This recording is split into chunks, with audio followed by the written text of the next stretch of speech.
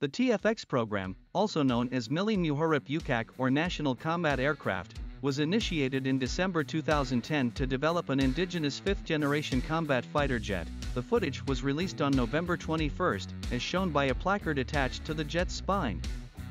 On the same day, officials from the Ministry of Defense, the Turkish Air Force, and the Defense Industrial Agency officially visited the TFX assembly line. The footage reveals the aircraft's fuselage and its assembled wings.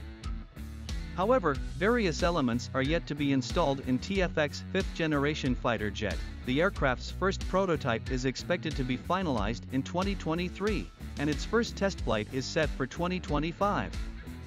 On January 8, 2015, Turkish Prime Minister Ahmet Davutoğlu confirmed that the TFX will be a twin-engine fighter.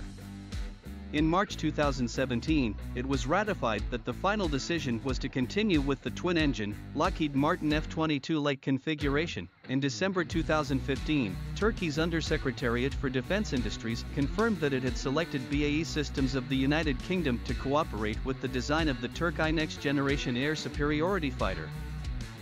Rolls-Royce offered EJ200 engine technology and joint construction of a derivative for the TFX program. In January 2017, BAE Systems and TAI officials signed an agreement of about £100 million, which BAE Systems will offer its engineering assistance in the TFX fighter jet program.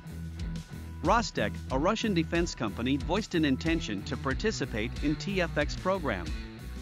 Similarly, some other Russian companies also expressed their interest to provide technology for the TFX engine. The production of the first TFX fighter jet, called Block 0, will be finalized in 2025 and its first flight will be performed in 2026.